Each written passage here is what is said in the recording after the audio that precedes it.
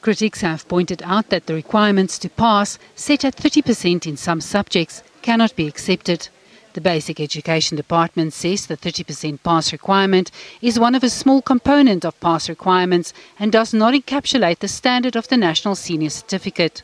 The National Senior Certificate is possibly the most important qualification simply because it captures 12 years of teaching and learning.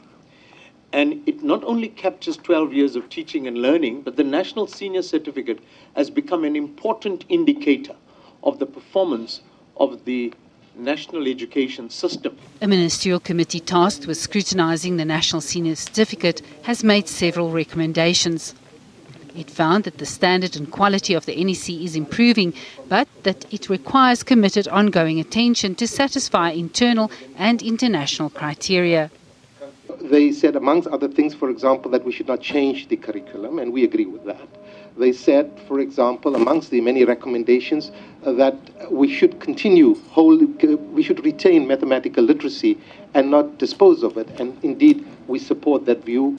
But the task team also found that the NEC is not adequate in its current format for all the purposes it is being made to serve, citing an urgent need for an appropriate vocational track.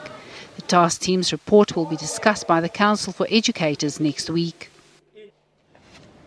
A grandmother in